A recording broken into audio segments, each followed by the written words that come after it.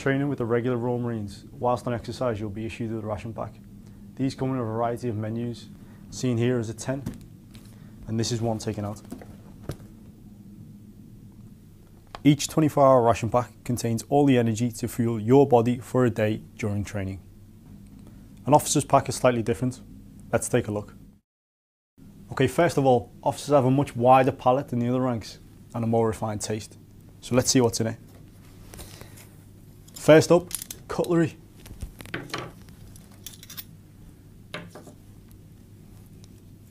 Generally like to maintain a civilized dining area in the field. That includes seasoning.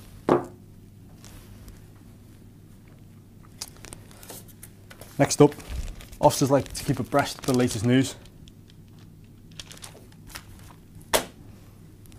And then breakfast.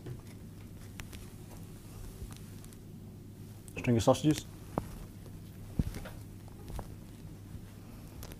Main meal then. Start with a bit of salmon. But if fish isn't your thing, there's always a bit of pate.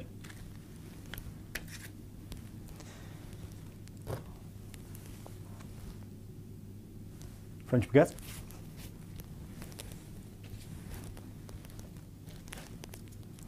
And a bit of cooked ham.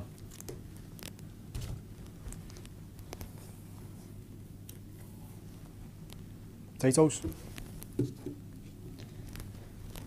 least 2 veg. Carrots. Bit of broccoli. There's always an option with the officer's ration pack. Ham isn't your thing. Cut a sirloin.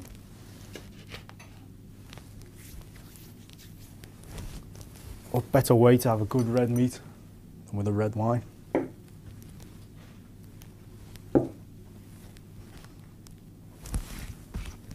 Okay, next then.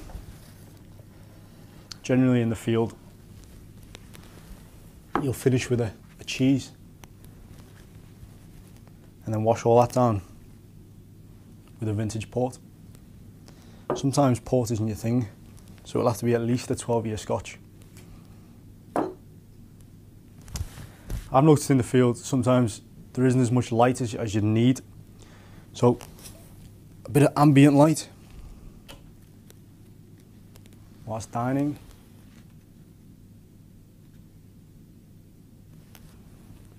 And that concludes the officer's